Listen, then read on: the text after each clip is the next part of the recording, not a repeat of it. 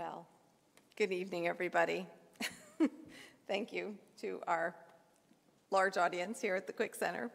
I'm Carrie Weber. I'm the Executive Director of the Fairfield University Art Museum, and thank you all for braving this horrible weather to join us here live. We have a nice audience watching from the comfort of their warm homes, but I really appreciate those of you who made it to the Quick Center to be with us in person, and I'm sure our speaker appreciates it very much that there are some bodies in the room.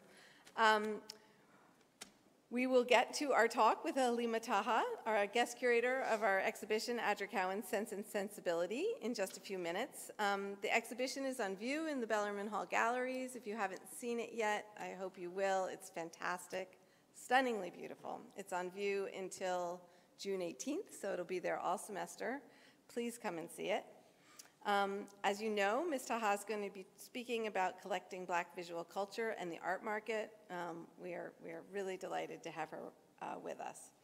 Before she comes out, I just would like to say a few words and share a couple of announcements. As some of you may know, the museum created a Black Art Fund a year ago during Black History Month, so last February, when we sadly came to the realization that our permanent collection, the artwork that is always accessible for the academic and public mission of our museum, it's on our database, on view, it did not contain a single work by a Black artist.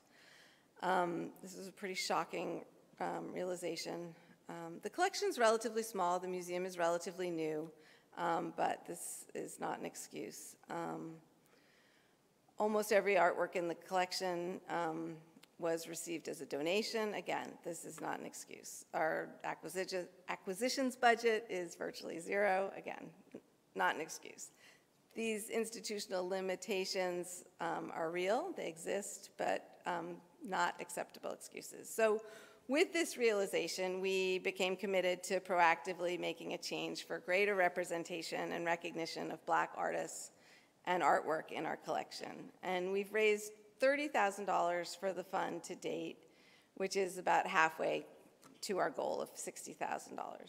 We've purchased 2 artworks, a ceramic cup entitled Peaceful Protesters 2, Nina Simone, by the Afro-Latino artist Roberto Lugo, whose work we showed this past fall, and a sculpture by Roberto Visani entitled Cardboard Slave Kit, Abolitionist Blend DIY.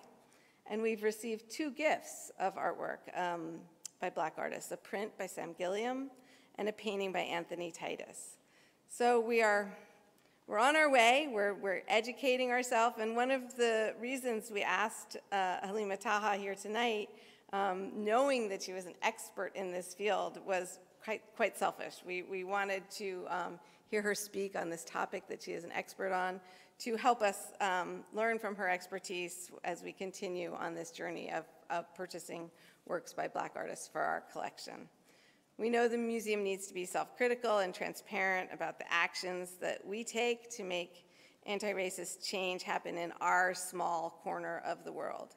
And we believe this important work towards diversifying our collections will make the conversations associated with the artworks richer, more diverse, more inclusive, and more representative of the communities we serve, live in, and aspire to build. My colleagues and I at the museum believe that museums are not neutral and truly can be agents of change. We also believe that Black lives matter, Black artists matter, and Black art matters. So with that, I would very much like to thank the Fairfield University Black Student Union for co-sponsoring tonight's event. And I'd also like to thank Connecticut Humanities for the recent Cultural Fund Grant Award, which is allowing us to live stream and record this event. So now I'd very briefly like to share some exciting upcoming programs. For more relating to the Adger Cowans exhibition, the next program was supposed to be on March 30th. We were really excited. It was postponed from opening night. MacArthur Genius Award winner Deb Willis, artist and scholar, is supposed to come and be in conversation with her dear friend Adger Cowans and Halima Taha. That has been postponed again, and it is being rescheduled, fingers crossed. It looks like it's going to be April 13th now, but stay tuned because that has not been confirmed. So I just wanted to, if any of you were counting on that, please stay tuned. But on April 20th, Adger Cowans will be in conversation with photographer Larry Silver, whose work is opening in the Walsh Gallery here on March 24th. So please come to that opening exhibition. There'll be a lecture here that evening with his curator, Leslie K. Brown, talking about his work. The exhibition's entitled 13 Ways of Looking at Landscape, Larry Silver's Connecticut Photographs. And then on the 20th, Adger and Larry will be in conversation with their two curators, and we're really looking forward to that. They have both been practicing their art for a very long time, and I think they will have a lot to talk about, their teachers, their mentors, their influences, both in New York and Connecticut, and much more. So all of these programs will be presented in person, but they will also be live streamed, so if you are in our virtual audience, you will be able to also enjoy those virtually, and they will be recorded and can be viewed on our YouTube channel. Okay, now, the main event. Without further ado, I would like to introduce our speaker. Halima Taha is recognized as an art professional who has contributed to the field as a curator, appraiser, art advisor, educator, and speaker for more than 20 years. She is best known for her groundbreaking bestseller, Collecting African American Art, Works on Paper and Canvas, the first book to validate collecting fine art, printmaking, and photography by Americans of African descent as viable assets and commodities within the marketplace. It was also used as a choice PBS membership incentive, raising 3 times its fundraising goal. Since its release, this title provided solid market criteria for publishers to print more artist monographs and African American art collection books, independent from museum shows within the first 2 decades of the 21st century. In addition, her expertise provided the foundation, in conjunction with the National Black Fine Art Show from 1997 to 2009, for cultivating and educating a global audience that enabled Swan Galleries to successfully establish the first international African American auction category in 2008. Her work was also the catalyst for ushering major museums to actively pursue collections of African American art for exhibition and acquisition within the first 2 decades of this century. She is an arts advocate committed to nurturing the development, documentation, and acquisition of Black visual culture as a professional speaker and arts writer. Please welcome Halima Taha.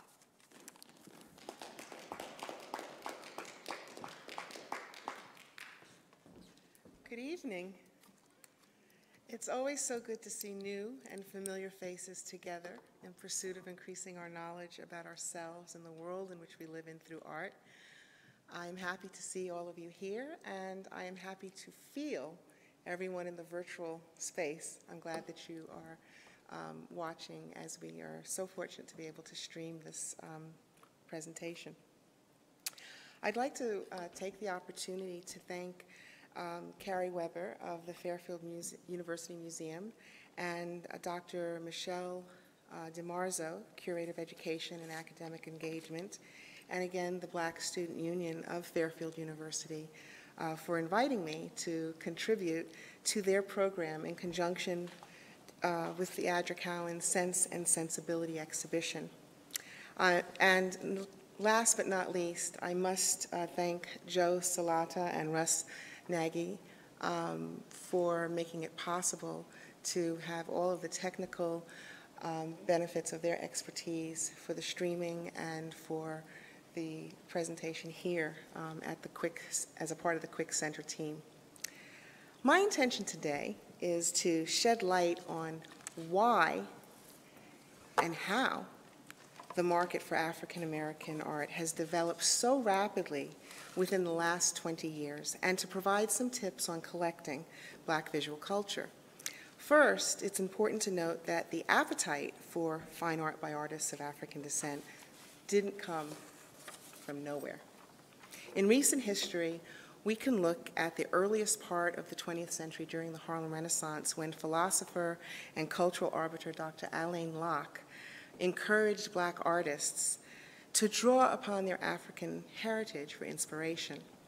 A young artist was inspired by the artists of the Harlem Renaissance, and he didn't understand why Black artists were not receiving critical acclaim or reviews from critics. And when he inquired, he was told that Black people were not in this country long enough for them to have a history. This answer was the catalyst for James Porter to establish the field of African American art history with his 1943 book, Modern Negro Art, which was actually his master's thesis at New York University. This is the beginning of a tradition of necessity that created and elevated the field of African American art and history to where it is today. 33 years later, his student and mentee, David C. Driscoll, curated and wrote the exhibition catalog for the 2 centuries of Black American art in 1976, which reinforced Porter's book and work that Black artists have a history, but not only do they have a history, we've been in this country for 200 years. And this exhibition traveled all over the world and abroad, raising the awareness about Black American artists. And in 1978, Dr. Samela Lewis wrote Art African American, which was the first art history book about Black artists written by the first African American to earn a PhD in art history. So she provided the final cornerstone in this field. Throughout the 1970s and the 1980s, there has been a steady growth of trailblazing efforts of cultural workers, artists, collectors, and families who built organizations to nurture the development of Black visual culture. In Philadelphia, there's Alan Edmonds' Brandywine Workshop, Barbara Wallace, Sandy Webster's Gallery, to name a few. In New York, there was Kinkelaba House, just above Midtown, dealers Peg Alston, June Kelly, Eric Robertson, and the Savaku Gallery, and the 4th Street Photo Gallery, the Studio Museum in Harlem, and Gramercy Park's Onyx Art Gallery. In Washington, D.C., Evangeline Montgomery was critical to exposing the world to American artists of African descent through the United States Embassy's program. During the 1980s, the majority of people who were purchasing abstract work by American artists of African descent, they were primarily European collectors collecting German Expressionism and Japanese investors working together with curators. And in the 80s, they were actually buying a lot of different things. But working class and middle class Black people, as well as white American collectors, were interested in integrating their collections not with Black artists, but with strong art by American artists that complemented geographic and aesthetic themes in their existing collections. By the 1990s, there were 45 Black-owned and only 20 white-owned galleries representing African American artists.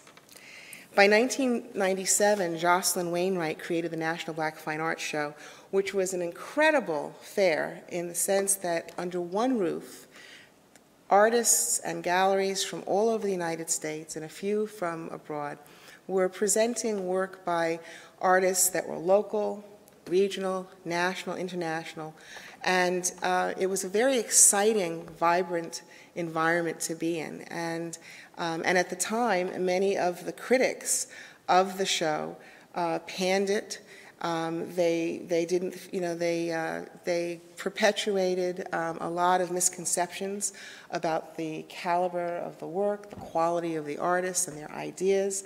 And many of those same critics today are now celebrating the shift in the marketplace. And we'll talk a little bit about why that perception of being devalued existed. Following the show, a year later, Collecting African American Artworks on Paper and Canvas was published, and it was the first book to validate collecting works on paper, canvas, and printmaking and photography as viable assets and commodities. And And together with the National Black Fine Arts Show, they cultivated and educated the market for Swan to develop the first African American auction category. The questions I would like to explore include what enables the cultural production of artists of African descent to ascend into value beyond its immediate community? Why has the market increased its interest in these artists at this time in history, as opposed to previous decades and centuries? How is the historic perception of worth directly linked to the economic benefits of American slavery and the prevailing post-colonial perceptions of people of color and their value? Within the art market, we have all heard the terms African American, Black, Americans of African descent interchangeably, because the expression of ethnic identity has been an American trope since the 19th century, when immigrant groups began competition for recognition and respect. It was not until the New Deal in the 1930s that women and artists of color participated in greater numbers in shaping and reflecting American cultural identity in public spheres, like and through the WPA. The civil rights movement fortified this trend, and by the end of the 20th century, it was solidified. Therefore, I am not defining ethnicity. Instead, I am focusing on the interrelated experiences and relationships among Black American artists with collectors, dealers, curators, appraisers, critics, and academia, and how these overlapping and interdisciplinary relationships have shared collecting power and value within the marketplace. Independent to this infrastructure, Black artists create their work for themselves and for strangers, for others to examine, to reflect upon, and to respond to. So why has it taken until the 21st century for meritorious work by American artists of African descent to be noticed and valued? The short answer is that the art world has been conditioned to the impossibility that people of African descent are capable of making fine art, because art is about ideas. And major collectors of American art are filling their historic and aesthetic gaps in their collections with one of the most untapped bodies of American art. If they have a Jackson Pollock and a Helen Frankenthaler, they need a Norman Lewis, a Hale Woodruff, a William T. Williams, a Mary Lovelace O'Neill, a Mildred Thompson, and an Alma Thomas. The other reason is scholarship. It has taken 40 years for there to be a substantial body of historical literature about African American artists, their lives, and the context for the work that they create. Why has this taken so long? The range of aesthetic traditions and influences affirm that Black people and their art are not monolithic, contrary to the derogatory projections of early critics. For example, the gaps in the market perceptions of value perpetuate the schism that people of African descent are intellectually inferior and subhuman, thereby having limited value. For example, in 1897, the New York Herald stated that the Negro seems to have an appreciation for art while being manifestly unable to produce it. This statement of ability influenced the perception of worthlessness of Black artists to systematically marginalize and diminish the social economic value of African American cultural production in art. And in the 1980s, African American artists would go to 57th Street galleries and Soho galleries. This is before Chelsea, which exists now. And before showing their work and extending an invitation for a studio visit, they would be told, "We don't show Black art," as soon as they walked in. I bore witness to this. I knew many of the artists that went through this. And the reason Black artists were not taken seriously despite their training or the quality of their work was because of this rationale for enslaving Africans, which was based on the view that Black people were less than. They were unintelligent, subhuman, unable to care for themselves, only good for breeding and labor. These ideas continue today. And then On top of that, there were the derogatory images from the 1915 film, The Birth of a Nation, and New York actor Thomas Rice's creation of the stereotyped Jim Crow character in which he wore burnt cork to create the first blackface minstrelsy. And this has contributed cumulatively to the degradation of Black people and into invisibility and seriousness, and lack of taking Black artists seriously. In Ralph Ellison's words, he aptly describes the experience that I'm describing. I am invisible. Understand, simply because people refuse to see me. Like the bodiless heads you see, sometimes in circus sideshows, it is as though I have been surrounded by mirrors of hard, destroying glass. When they approach me, they see only my surrounding, themselves or figments of their imagination indeed, everything and anything except me.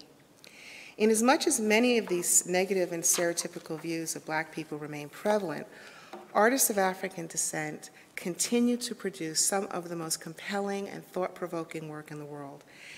And this, if you look at it, is an act of resistance to remain true to themselves with the experiential knowledge that they are not less than anyone.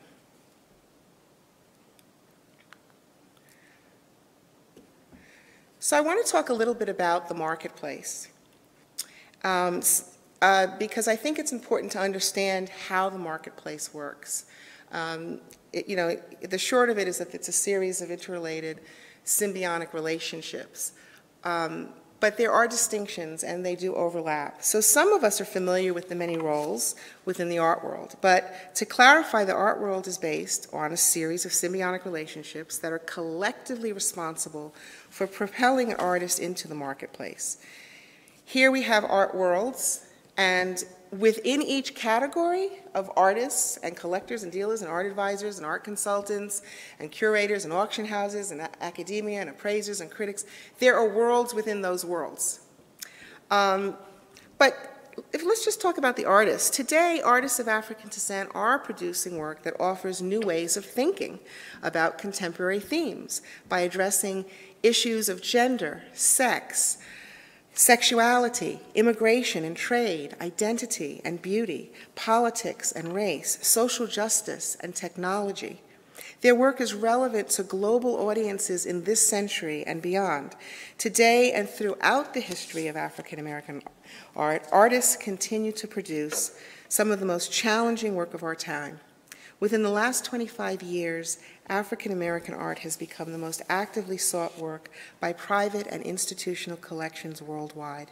Major collectors are recognizing the historic and aesthetic gaps in their American art collections, and African American artists are combining a rich and diverse blend of aesthetic traditions from Africa, Asia, Europe, the Caribbean, North, South, and Central America. Consequently, they're attracting an international audience of collectors to a varied aesthetic with a historic precedent since 1793. It has taken 229 years for the market to confirm that African American art is aesthetically and historically relevant, and it's a worthy asset and commodity. It is clear that the dissemination of culture in the United States is stacked through its commerce, resulting in being coveted and taken more seriously because of economic gain. This is exactly what is happening to the work of African American artists in the market. I would like to point out, though, that most artists, they want to be recognized for their talent and as American artists, and whose ethnic identity is neither a detriment or an asset. It's about the work and the linear or organic aesthetic pedigree within the history of art for many of these artists. Now, the collectors in this art world, they're not an indistinguishable group. Some are merely decorating for their office and homes. Some of them are buying art for pure investment, like stocks. Others are passionate about art and history and enjoy the experience of the research and discovery of whatever their passion is. But there are serious collectors who flourish because of the social intellectual activity that surrounds collecting. Others are addicted to the acquisition of visual ideas. There are also collectors who want to follow the legacy of the 15th century Italian Medici family by commissioning artists for a range of interdisciplinary art that include architecture, public and private residencies, and fellowship programs. And perhaps the most public African-American art collector following this tract is Pamela Joyner. She is an example of a collector who supports artists of interest simultaneous to providing residencies for them. She also supports museums in their acquisitions and recently donated millions of dollars for the African American Art History Initiative at the Getty. Overall, collectors can be motivated by passion, money, cultural needs, or leisure. Dealers are generally the middle person between the artist and the private or institutional collector. Some have brick-and-mortar galleries and participate in art fairs. Others only exhibit and sell at art fairs. Some work by appointment only. They usually have a group of artists that represent their view of an aesthetic or historic period that is important to them.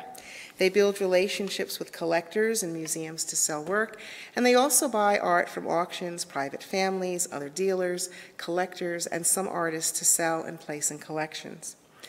Art advisors and art consultants do similar work as private curators for collectors, or advise on the acquisition of particular works that they get directly from the artists, dealers, or collectors who are deaccessioning their collections.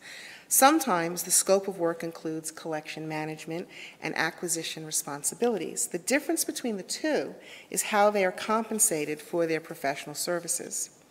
Curators in museums, in the broadest definition, it would be that a curator is a person who is the selector and interpreter of works of art for exhibition. This role also includes the responsibility of a producer, an educator, a manager, exhibition planner, organizer, and in this context, many dealers also assume these roles. Curators also assert their intellectual prowess with the ideas defined and created by artists. Now, ironically, the word curator first emerged in the mid-14th century, meaning overseer, manager, or guardian. And it comes from the Latin word curare, meaning to take care of. The part that tickles me is that it was originally used to describe those who oversaw minors and lunatics. So I will leave you to reflect upon that and some of the more colorful days many of us have experienced with artists and creatives and other people in our lives. The evolution of this role, though, is directly linked to the development of collecting for the wealthy. And curating was once an activity limited to professionals working in museums who were concerned with the preservation of collections and staging exhibitions. The term is no longer limited to museums or exhibitions, but instead includes all sorts of programming in any venue. Perhaps one of the best contemporary definitions by Australian art historian Terry Smith is, curating is caring for the culture, above all enabling its artistic and creative transformers to pursue their work. This facilitation is done preferably with empathy, insight, effectively with some style. Auction houses are companies that facilitate buying and selling assets, including fine art, collectibles, and antiques. Historically, the auction market was somewhat of a wholesale market where dealers secured work and resold with a significant markup. In the late 1980s and 1990s, savvy collectors of African American art would go to auctions and buy work for hundreds and a few $1,000s. Now many of those works are worth six figures or more and have priced out early collectors from the auction arena. The first time the idea that Black people could afford to buy a piece of art at auction was when the Cosby family went to buy an Ellis Wilson painting in 1984 at an auction house. And prior to that episode, that image never existed in the pantheon of possibilities for Black Americans when it came to art, not from their perspective, but from the rest of the country's perspective or the rest of the world's perspective. In a subtle way, it brought attention to the fact that Black artists were good enough to have work at an auction house. The best thing about Swan galleries is that there are 15 years of consistent auction prices for African American artists. This is very important from an appraisal perspective, because prior to that, when you would do your economic comparable analysis and you have to include researching auction prices, what dealers are selling the works for, comparing it to artists, their sales receipts and everything, what was going on in the market was not necessarily paralleling what was happening at auction for a lot of the African American artists. So often the market itself had much higher prices because that was where the real value and where the transactions were taking place. Prior to 2007, a great deal of work came to auction, but they were not commanding the high prices because people didn't know about these artists.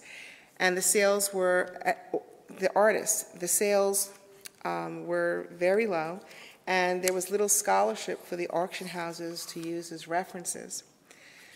The perverse irony is that black bodies used to be sold, labeled, numbered, and displayed as a lot for sale at several of the same auction houses that currently are selling fine art by American artists of African descent.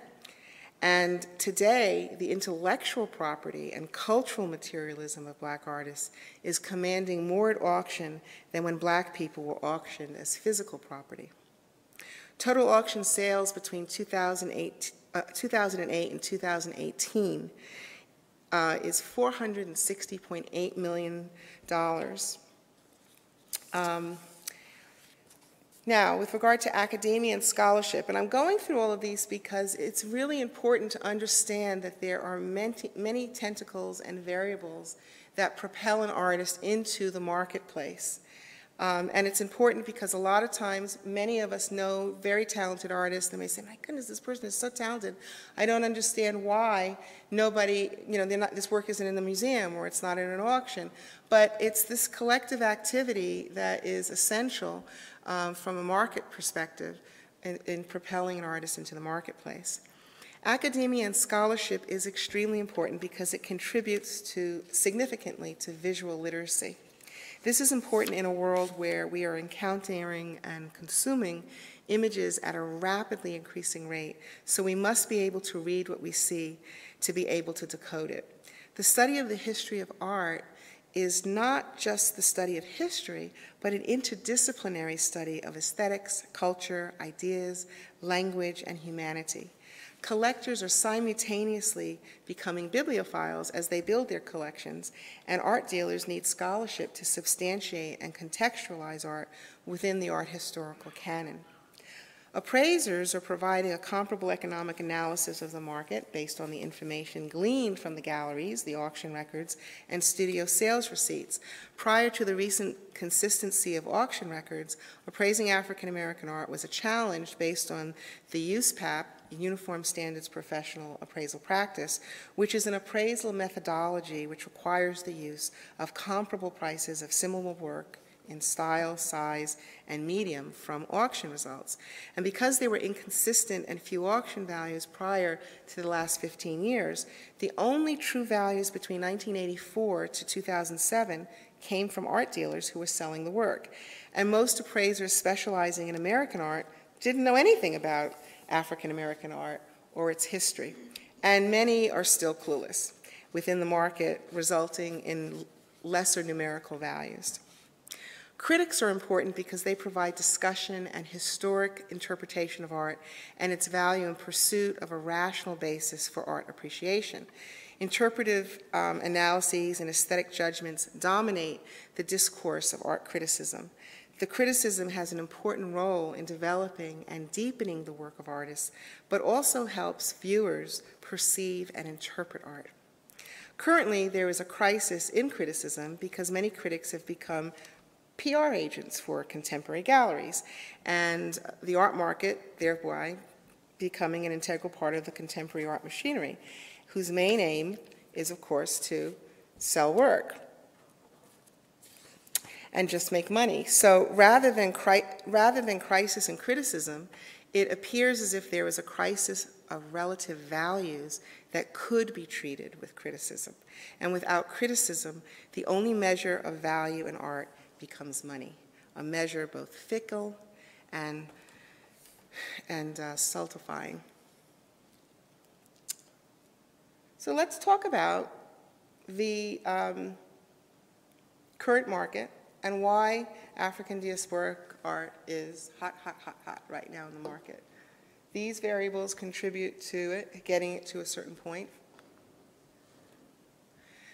So the very curatorial themes, what's going on in Africa, Europe, the United States, globalism, transnationalism, and the internet are huge variables that have impacted the market, combined with the collective activity of art professionals in the art market and the art world that I just described. Currently, the market's mercurial embrace of African American art reflects an attraction to and awe with its unique blend of African, Asian, European, Caribbean, North, South, and Central American influences.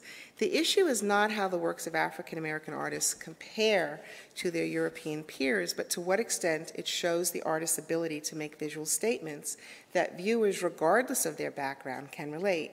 Collectively, the work of African American artists is not confined to one style or influence. These artists are no different than any other artists engaged in the creative struggle to express an individual sensibility while simultaneously relating to the historical and cultural rhythms of time and place. Critical attention has positioned the work of Black artists among the most actively purchased and still affordable American art because of its conceptual and aesthetic spheres of interest. Now, in Africa, what's going on there that's affecting the market is that African cities are expanding their focus on urbanity, democracy, and political stability. Now there are new museums, there are more temporary platforms, and galleries have flourished in South Africa, Nigeria, Ghana, Senegal, and Morocco, to name a few. Additional variables include a sense of freedom of expression. Creative economies are expanding. Decolonization and educated exiles are returning home with economic prosperity, resulting in the rise of a new middle class that is actually collecting.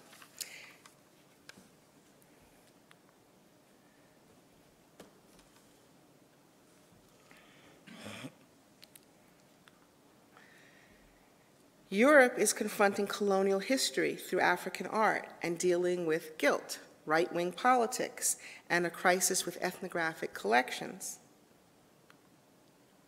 In the United States, Black Lives Matter movement, woke culture, and the rise of renewed Black consciousness, a crisis currently in museology that drives to diversify museum collections and staff, right-wing politics, there's deaccessioning of white male masterworks, and then there's the scramble to buy art produced by Black artists. The global shifts have to do with the impact with the fixation with contemporary art museums and the market and the rise of a creative economy, and art has become an asset class. The result of this heightened interest in contemporary art at auctions is that 19th century and old masterworks represent a smaller segment market. Globalization reflects the transnationalism explosion of biennales and art fairs that are being used in marketing cities, and it's a strategy to address economic and political issues in those locations. Globalization has increased travel to work, exposing people to cultures other than their own.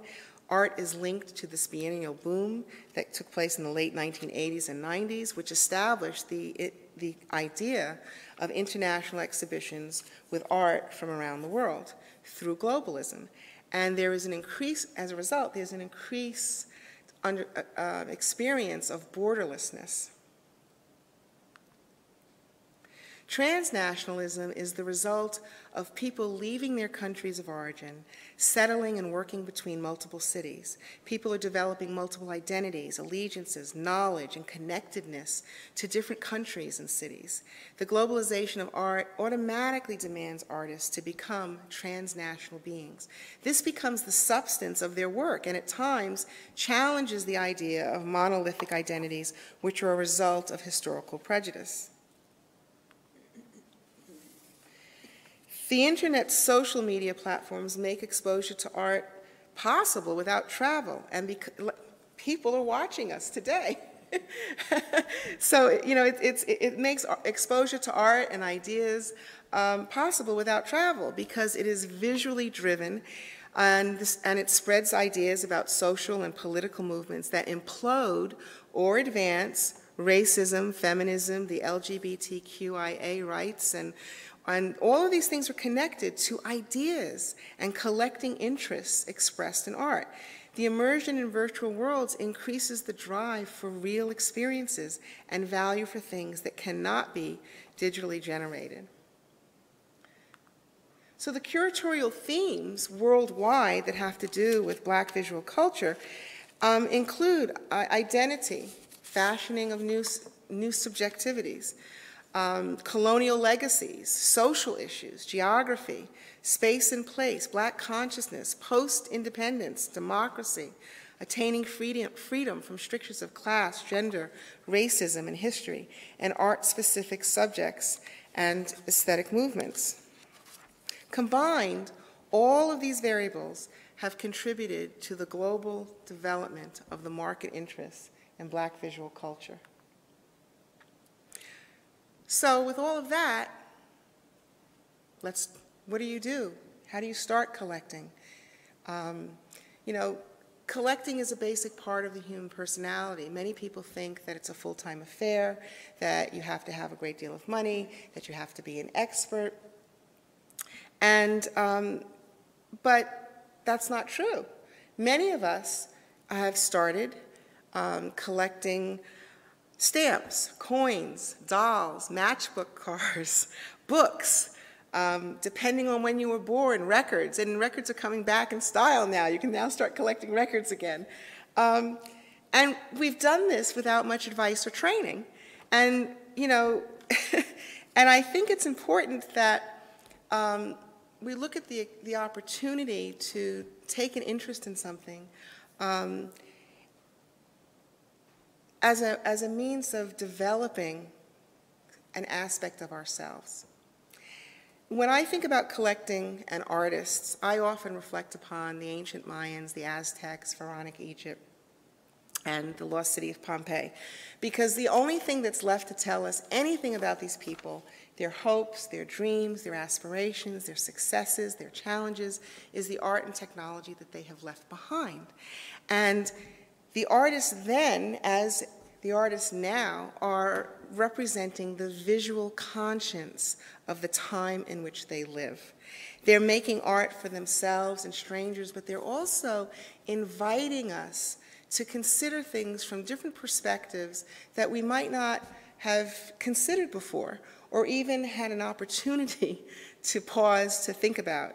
But seeing that piece of work right up close and personal stops you, and it engages you. So what are some of the steps that you could take towards collecting? The first thing is to get books on the history of African American art, world art, contemporary art, indigenous art worldwide, Western art, Asian and Southeast Asian art, the history of photography, the history of African American art, the history of contemporary African artists. Why? Because the artists who are in art programs and the artists who are not, invariably they are all reading and looking at work and processing different ideas. And they're looking at all of these things. This is important for you as a collector because if you're reading critical reviews, the references that are made in the critical reviews, you too will have a reference when there's talking about what an artist is doing and what their influences are. So it's important to get the books. I'm going to give advice, something that used to drive my mother crazy, and that is just open the book, look at the pictures first, okay?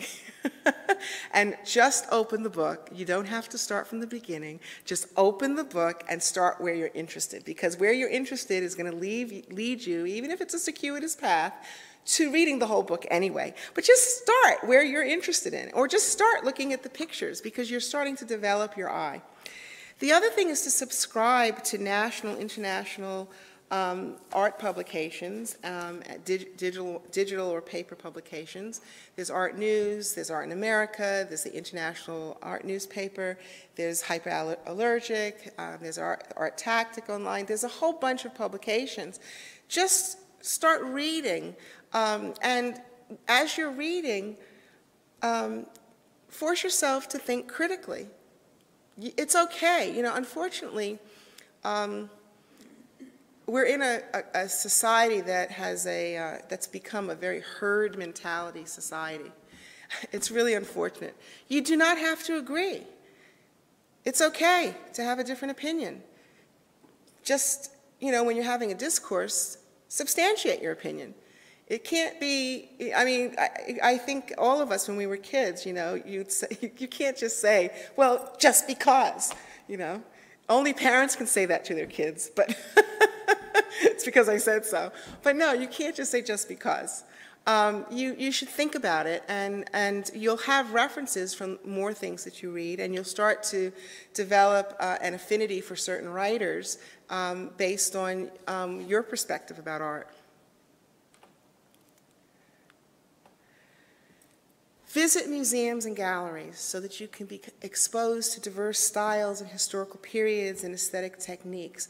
Museums and galleries are wonderful places to just meander, and it's also a great place and probably the only place that you'll have a chance to go to and talk to yourself out loud, and nobody's going to take you to an institution.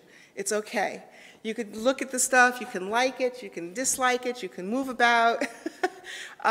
It's a very special kind of a place, but you want to take advantage of seeing work in the way it's displayed, because at the same time you're teaching yourself about framing. You'll start to become aware of the different ways that work is presented, how it's framed, so that as you're collecting, you're starting to develop a library in your mind of what kinds of frames go with certain styles or periods of work, so that when you go to a frame shop, and if you've been to one, there's like 1,000 or more L-shaped frame samples, but if you have an idea already, you will know from going to museums and galleries. It's also important to be mindful of how the work is displayed in the context of, if you see a piece of work in a historic home over a fireplace, that fireplace is not working. That does not mean take your painting and display it over a working fireplace. You don't want to put oil paintings in environments with, or any art where there's great temperature fluctuations, because the molecular structure of oil paint is naturally curly. So that's what happens when it cracks. It's because it's going back to its natural state when there are temperature fluctuations. So be mindful of that when you are seeing work displayed in certain places. You know, and you can also, I often encourage collectors to rotate their collections in their homes, so that, because the light in the homes, you know, there's a cycle in the way that light hits the walls. And if you rotate the collections in the homes, it helps to preserve the work, the materials that the work is made of. These lights have UV rays. They will affect artwork too. You can get certain kinds of glass for work that needs to be behind glass, but it's minimal. But that's why it's good to rotate it. You really want to make time to look at art. And this is, again, where you can talk to yourself or somebody that's with you. Do I like this? Do I not like it? What do I like about it? What don't I like about it? And it's good if you like it strongly or you don't like it strongly. If you have absolutely no feeling, you have flatlined when you see this piece of work, the artist was not successful in evoking any emotion in you. Even if you hate the work, the artist did their job. It's okay. You don't like it, but they did their job. The one that you have no feeling about, that's a problem, usually. But you want to know what you like. Do you like landscapes? Do you like abstract work? Do you like figurative work? Do you like representational work? Do you like collage? Do you like mixed media? Do you prefer sculptures over prints?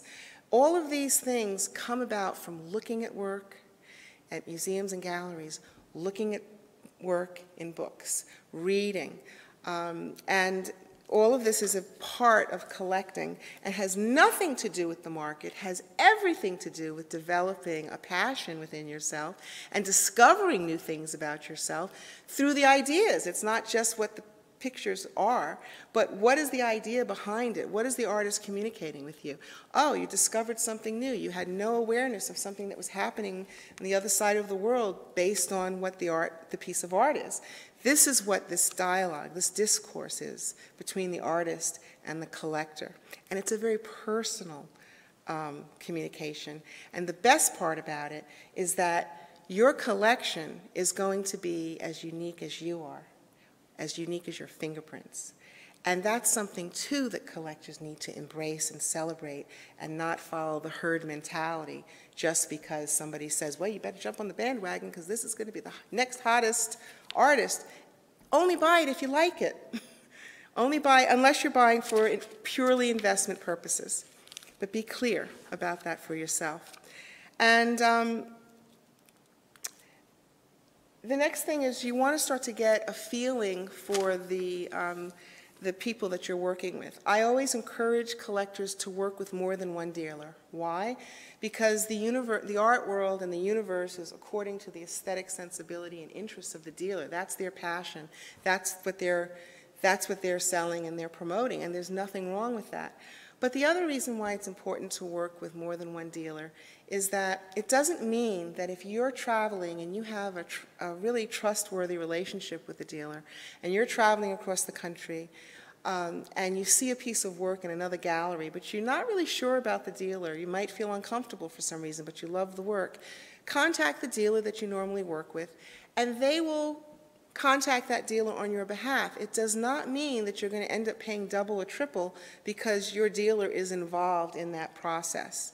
It does not mean that. The market, it can only go but so far when you're buying in that context. But what it does is it also starts to enable you to become exposed to many more opportunities for work that working with one dealer would not enable you to have access to. So this, this is a way of building the collection that's your collection instead of the collection of your dealer. And then, of course, you want to become comfortable with with whatever the investment is. For new collectors, it's a very traumatic thing to put even $1,000 on something or $1,500 on something. And there are plenty of young and emerging artists that you can begin collecting who are students and also just artists who are just selling their work at fairs, as not just galleries. And now in this century, many of the artists have decided that in as much as they want to participate in this more traditional infrastructure, many of them are utilizing Instagram as a primary marketing tool, and collectors are discovering artists on Instagram, buying them, and then engaging them and bringing them into the more traditional infrastructure. So you have an opportunity to discover artists on your own through Instagram. And I think it's safer in that way to find artists. My personal sort of pet peeve about Instagram is that it's the perfect epitome of Descartes' cogito, I think I am. I think, therefore I am. Meaning that you can say that you're anything on Instagram, but there's no vetting whatsoever. You could be, whatever you want to be, you can be it on Instagram. But with the visual artists, you can tell by their feed that this is their work. And so it's a fairly safe place to look for new artists. I will give you a word of caution, though, that if you start using the internet, there will be occasions where somebody will send you an email acting as if you're an artist and asking you to make something for them, and that happens to be a scam. To make your collection meaningful to you, and also if you ever think in your estate planning or at any point that you're going to deaccession your collection, it's really good to create a theme in your collection, because the theme of your collection could very well be the gap in an institutional collection, which therefore makes it more valuable to the institution to acquire that collection, because you have developed the expertise that the museum cannot afford to develop because of staffing and other kinds of expenses that are related to it. So make sure that your collection has some sort of theme. It could be artists from the 1930s, women artists, abstract artists, figurative artists, artists who specifically worked in Fairfield, Connecticut in the 1920s. It could be anything. But it doesn't mean that you have to stick to one thing. You should always just collect what you like.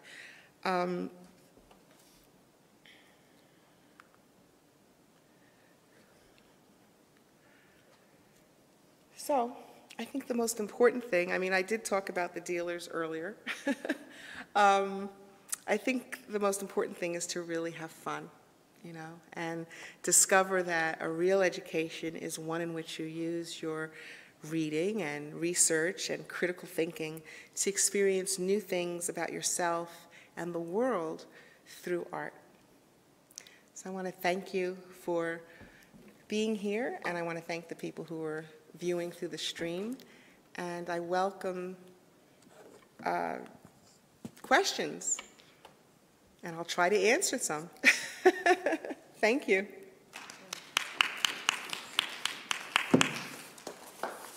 Yes? There seems to be an interesting movement of illustrators and artists that are coming out of Africa, particularly I know there's a lot of illustrators coming out of Nigeria, doing like pencil, charcoal. Do you think that the work that's coming out of Africa is kind of is put into a separate type of category than when we're talking about African American art? And that's the first part. And then second, do you think that they are at all suffering kind of the delegitimization that African American artists were, and now that African American art is kind of has its kind of trend and its role going? Is Africa and its artists playing catch up to African American artists? Okay, that's a very good question. I don't know if everyone heard it. So the first part of the question, if I heard it correctly, had to do with that there are a lot more a lot more artists from Africa who are illustrators and graphic artists who are morphing into the fine art arena. And you wanted to know what the impact of that was? So let me rephrase it. It wasn't so much that there were illustrators, like commercial illustrators, but there are people who are doing, lots of young artists who are doing pencil drawings, charcoal drawings, really beautiful, particularly photorealistic arts. And I'm wondering, do you think in the industry that is lumped into something separate and apart from African American art? Is that like African art? And if so, do you think because of that, are they suffering trying to play catch up much in the way that African American art was trying to play catch up?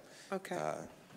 So I don't think that they're suffering. I think that with the fairly recent move for figurative work in the United States, that is what, ironically, collectors are looking for. They want to see figurative works of Black people and by Black artists, which was the very antithesis of what collectors wanted, because the perception was, well, Black artists are only going to make portraits and paintings of themselves. So now we're in a time in the market where portraiture and painting and using Conti pencil and charcoal and everything is of great interest. I will say that the skill set of the African artists and the inventiveness and the creativity and the intellectual freedom of African artists has surpassed African American artists. And a lot of that has to do with the post-colonial conditioned responses to value, beauty, and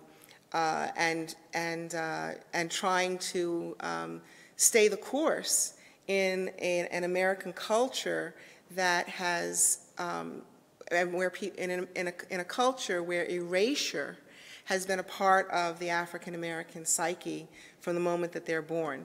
You're not valid. And you have epigenetic trauma as a result of that. And these are real things that over many decades and centuries, it's still a part of the psyche. So, you know, and then there are artists who are able to push through that. A lot of the African artists, you know, a lot of them come out of a tradition and history in their countries, even though they were colonized, they historically colonized, but they still had their names and their families and their cultural traditions, and were able to hold on to certain aesthetic sensibilities that did not have to be muted in any way.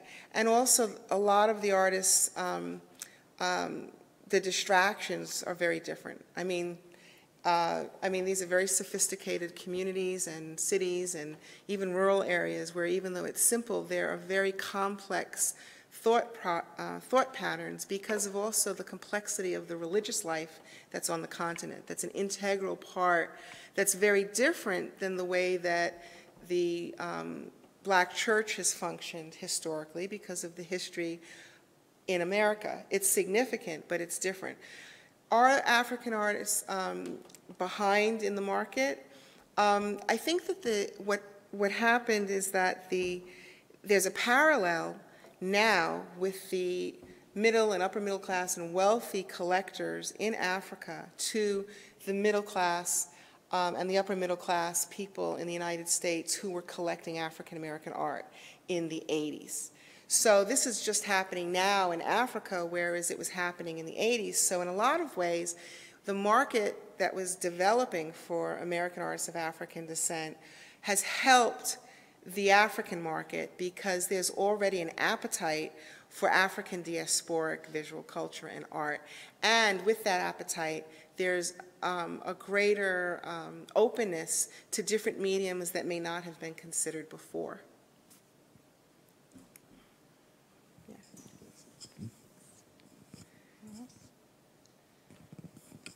Thank you very much for your presentation. I really enjoyed it. I'm so glad because it was for you. Thank you. Well, a good speaker always makes it feel like it is for you, right? When you talked about themes and you started talking about collecting in terms of themes, and you went into more of like time periods and that kind of thing, or maybe particular artists.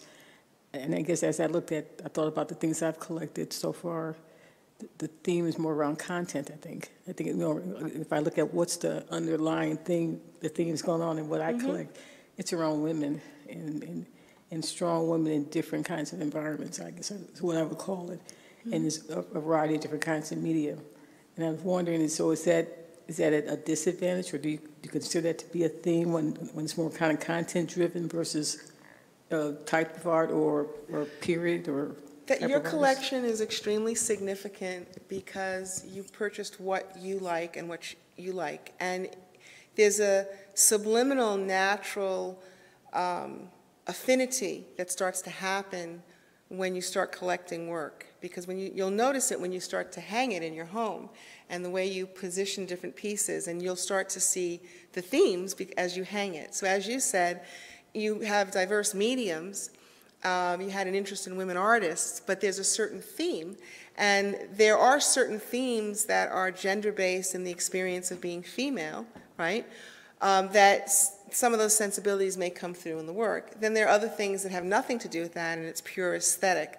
So you have a theme, but it doesn't, I don't know if you were thinking that because I said, okay, it's just, works on paper, that made it more valuable. No, it doesn't. But I would say this, that if you were ever donating your collection or trying to sell the collection, chances are you have pieces in it that are more valuable than others.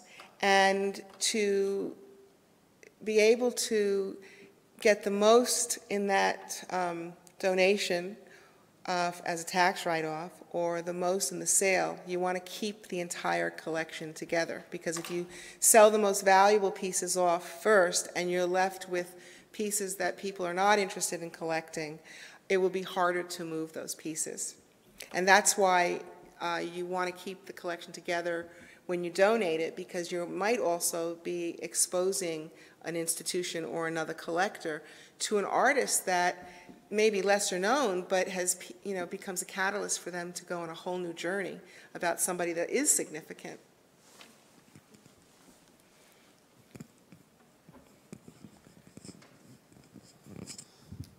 Thank you so much. I really especially appreciated the slide with the explanation on the art market. I hadn't seen that done that way, and that was just so brilliant.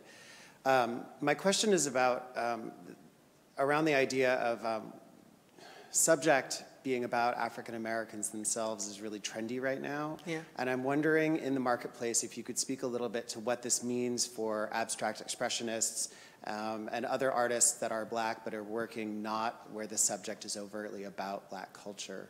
Mm-hmm. Yeah, I mean, it is trendy, but the thing about trends is that they are cyclical. When abstract expressionism was at its peak, artists like Benny Andrews and Faith Ringgold continued to do their work, figurative work. And so I think that it's trendy for the people who have jumped on the bandwagon and who are late to the party. It is not trendy, to people who have been collecting for decades, or it is not trendy to people who are following what they think and feel.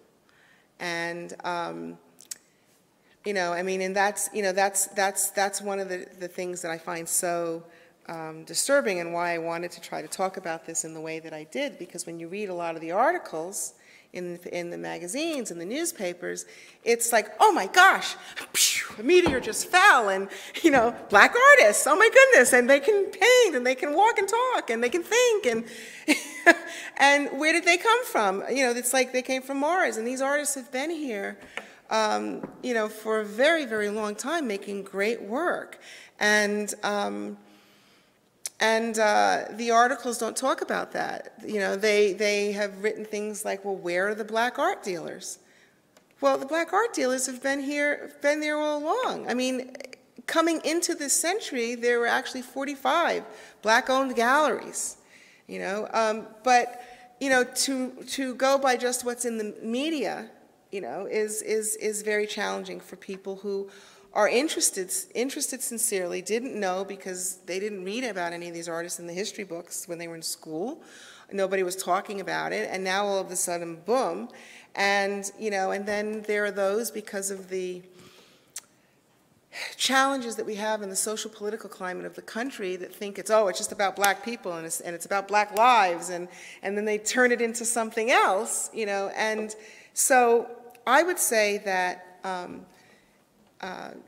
art is about ideas, and it reflects the experiences and the lives and the interests of all cultural producers of any background. And white American artists are challenged by the figure too. You have a whole bunch of abstract expressionists, of European descent, who are also being challenged because of the figure. Or artists who are not, a lot of the mid-career artists or the older artists are getting more of the attention than some of the emerging artists. It just continues to fluctuate. I wouldn't worry about it or think about it more than just as a collector to look at and buy what you like. I think that I will say that the trend is very dangerous. Not for the collectors, but for the artists. because a lot of these artists now are hot and happening, and they are in demand, and they are having to produce work at a velocity that is unnatural to the creative process. And there are certain artists that are, you know, getting a lot of attention.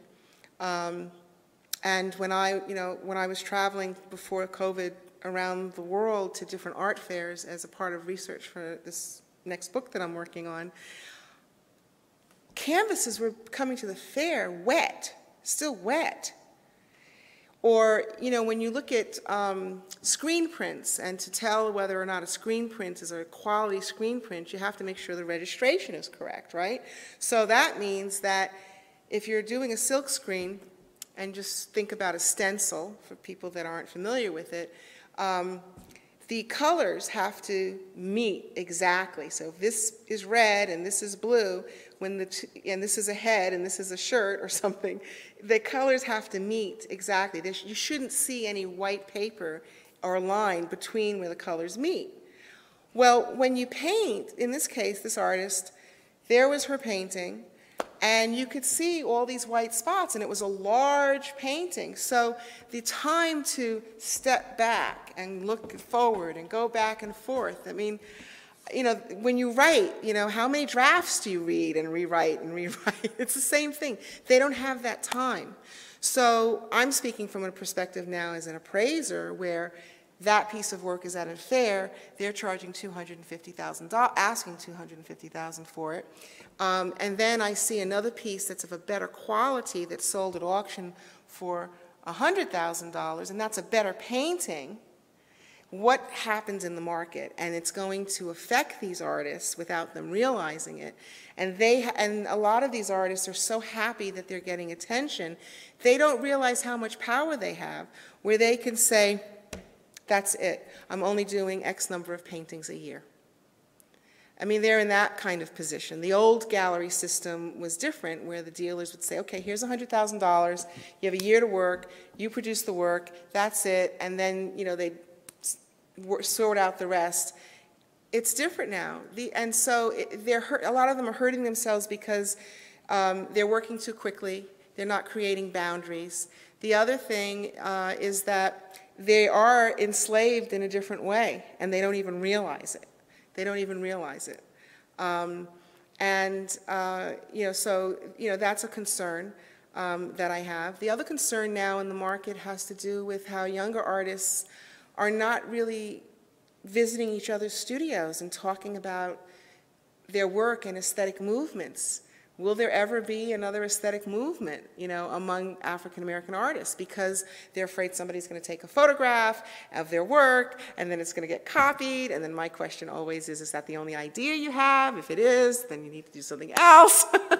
But, you know, so there's a lot of different things that are happening that are not necessarily good for the artists. But and the other thing is that dealers are also inhibiting the development of many of these artists because they want them to keep making what sells.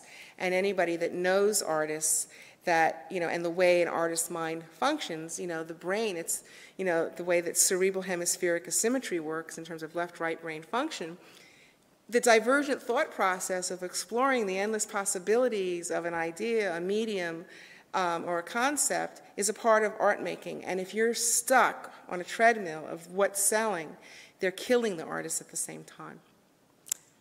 I think we need to leave it there. Thank you so much, Halima. This was fantastic. Thank you so much for being here. Thank you. It's a pleasure. Thank you for coming. Thank you.